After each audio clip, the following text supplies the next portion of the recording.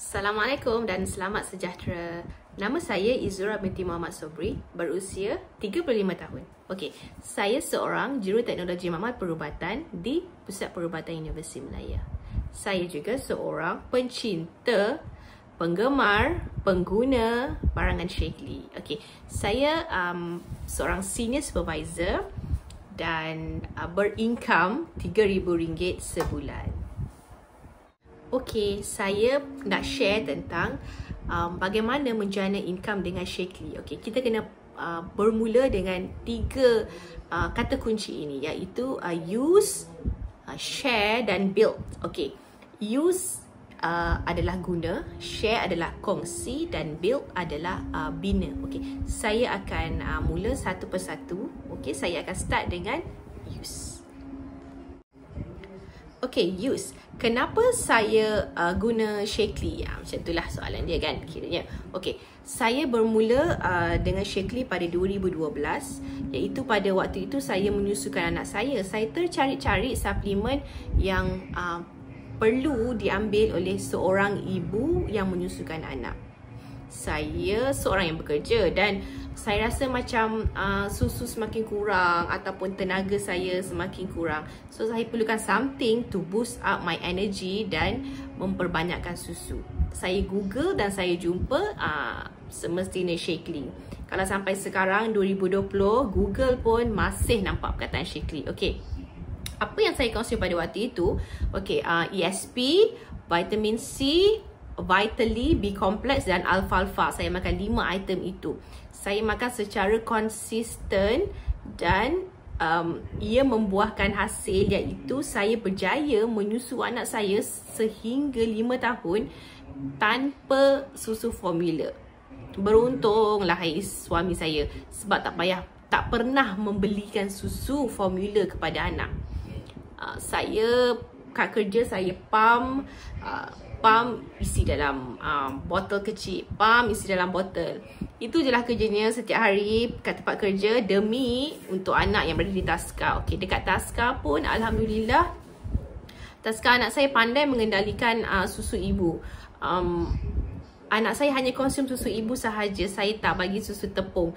Ada juga saya beri susu tepung tapi ia adalah berberisa coklat dan pada itu usianya 3 tahun ke atas. Pada usia 3 tahun ke atas, anak-anak pun dah tak 100% memerlukan susu. Mereka lebih memerlukan makanan untuk survive, betul tak? Okey, sebab tu susu formula ni hanya macam bagi sedap kat dia lah. Tapi dia tak minum susu putih, dia hanya susu coklat. Susu putih dia tahu susu mama aje. Okey, sebelum dan selepas konsum Shaklee, apa perbezaan saya? Okey, sebelum saya konsum Shaklee, saya mengalami masalah kesihatan iaitu gastrik yang sangat teruk, migraine dan kulit wajah yang tak sekata macam tu. Okey. Okey. Bagi mereka yang ada penyakit gastrik, air kapur lah orang katakan, air kapur tu sentiasa kena ada dalam handbag saya, dalam kereta dan sentiasa dibawa ke mana-mana.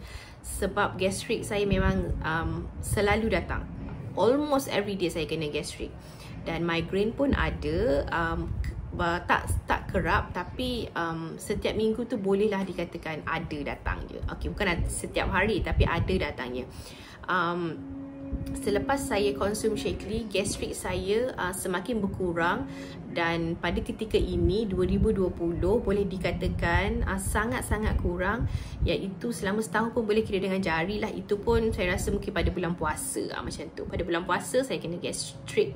Itu pun sehari 2 sahaja macam tu, tak sekerap dahulu. Macam saya kata sekerap dahulu, air kapur tu memang sentiasa menjadi peneman. Tapi sekarang gastrik saya dah sangat-sangat tak ada dan boleh dikatakan tak ada. Okey, migraine dulu saya kerap kena migraine. Okey, sekarang pun ada tapi tak sekerap dahulu. Dan sekarang ni saya masih boleh bear dengan sakit tu. Kalau dahulu bila kena saya kena sentiasa baring, tapi sekarang ni saya masih boleh melakukan tugasan. Maknanya Shaklee helps. Okey, Alhamdulillah dibesarkan dalam family yang syakna kesihatan dan sentiasa makan, sentiasa jaga pemakanan, dan suplemen tu sentiasa juga ada. Okey, macam misal kata ayah saya seorang pemakan suplemen, dan misal kata kalau suplemen tu tinggal sikit dalam botol, dia akan cepat-cepat suruh saya order. Macam kalau habis tu macam takut lah. Ayah dan ibu saya ada penyakit darah tinggi, ada kecil manis, ada kolesterol sikit, tapi ia sangat terkawal. Setiap 6 bulan pergi jumpa doktor, tetapi ianya terkawal. Okey, yang kedua iaitu share. Okey, bagaimana saya kongsi dengan orang. Bak kata mentor, kita kena makan, kita kena rasa, baru kita boleh cerita. Kita tak boleh mengada-adakan cerita ataupun tipu customer ataupun kawan-kawan kita tentang barang yang kita jual. Tak ada berkat lah katanya kan. Okey, cara saya kongsi adalah macam saya cakap tadi, kita makan, kita rasa, kita cerita. Kita cerita dengan cara kita tersendiri. Tak perlulah macam saya tak berapa gemar sangat macam ayat-ayat komputer ataupun ayat-ayat macam robot macam tu kan. Saya lebih suka berkongsi di media sosial seperti Facebook, di WhatsApp. Terutama di WhatsApp. Lebih senang untuk berbicara di WhatsApp. Impian saya dalam Shaklee. Okey, semestinya pada bulan ini adalah bulan terakhir untuk saya mencapai final stage car bonus. Okey, saya betul-betul nak sangat sebab saya dah 3 bulan dah berusaha dengan bersungguh-sungguh untuk mendapat first stage pertama, stage kedua, stage ketiga berturut-turut. Dan bulan ini saya pasti dan harus menamatkan final stage car bonus saya. Okey, itu impian saya yang pertama. Okey, impian saya yang kedua adalah saya nak grow bersama-sama downline bisnes saya supaya mereka pun sama-sama dapat mencapai bonus yang sangat besar, supaya mereka pun dapat mencapai impian mereka. Okey, rata-rata impian mereka adalah semestinya untuk memperbaiki kehidupan, seperti nak ada rumah, rumah baru, rumah sendiri, nak menunaikan umrah, membawa ibu ayah menunaikan haji, macam tu. So impian saya nak grow bersama-sama mereka supaya mereka dan saya dapat mencapai impian kami. Bagaimana kita nak bantu anak-anak bisnes kita supaya berkembang bersama. Okey, ia adalah menjadi satu kesalahan ataupun seorang leader tu sangat selfish kalau anak-anak downline ataupun downline-nya tak berkembang bersama. Okey, penting untuk seorang leader bangun bersama anak-anak, dan bagi saya seorang leader tak boleh mencampur adukkan emosi ataupun mood dia setiap hari dalam bisnes dan juga dalam kehidupan, sebab mood dan emosi ini berjangkit. Okey, misal kata kalau seorang leader itu tak ada mood, macam tak ada mood pada hari itu ataupun moody, dan okey, so semua leader ada group WhatsApp. Okey, so dalam group WhatsApp dia tak ada memberi apa-apa input, dia just senyap sepanjang hari. So mood itu akan terbawa-bawa kepada downline dia juga sebenarnya. Okey, dan mood itu akan berjangkit sebenarnya. Okey, so setiap hari seorang leader kena mood dia kena sentiasa best. Emosi dia kena sentiasa best. Bukan hanya untuk bisnes tapi untuk kehidupan, berkeluarga, bekerja dan bermasyarakat. Okey, sebab emosi ni sangat dia boleh berjangkit sebenarnya. Dia boleh berjangkit bila emosi tu tak best, pergi dekat orang dan satu hari tu rasa macam tak best sangat, macam tak seronok. Okey, bila saya berurusan dengan customer ataupun rakan-rakan, saya semestinya menjadi diri sendiri. Okey, rata-rata kawan saya mungkin sudah tahu perangai saya, cara saya bercakap, cara saya berbual. Rata-rata mereka, saya harap, okey, tahu intonasi saya dan perangai saya, macam itulah. So saya cuba mendapatkan persefahaman di situ supaya customer ataupun kawan-kawan tu tak lari. bagi saya tak payahlah nak terlalu menjadi robot. Macam jadi robot, macam kita bercakap pun macam kita bercakap dengan sangat-sangat orang yang strangers macam tu, ataupun kita bercakap dengan komputer. Tak, kita just jadi diri kita, kita cakap macam biasa, cakap macam kita berhadapan dengan orang tu. Okay.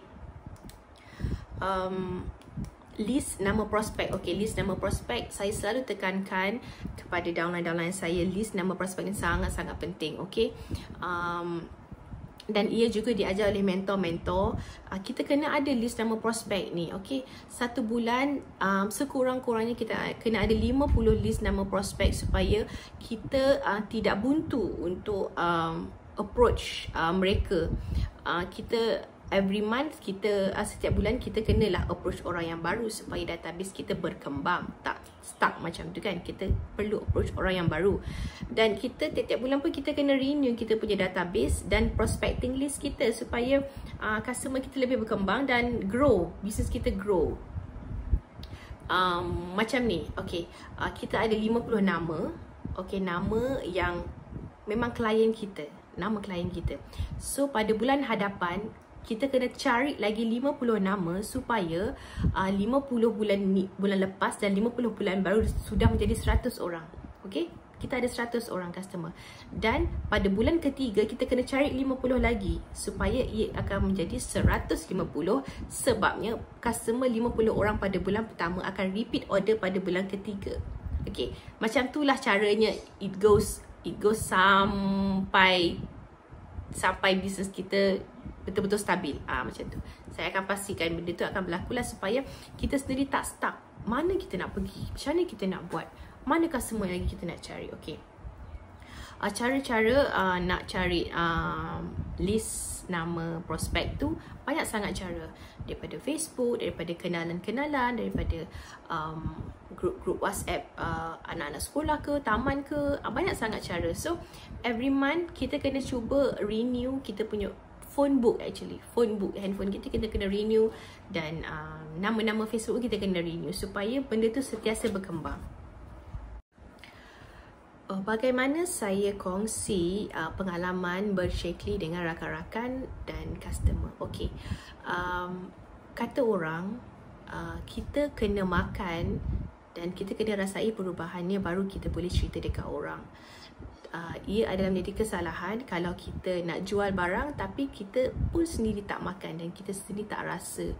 It's like macam kita tipu orang tu. Okay, kita tipu testimoni, kita tipu pengalaman sendiri, padahal kita tak rasa pun benda tu. Tapi bagi saya, cara saya menjual adalah saya cerita apa yang saya guna, apa yang family saya guna, apa yang kami rasai. Barulah kita boleh senang bercerita dengan orang. Okay, cerita secara santai, tak perlu, bagi saya tak perlu nak terlalu serius. I'm just being me. Saya cerita pengalaman saya dengan cara saya tersendiri, macam tu.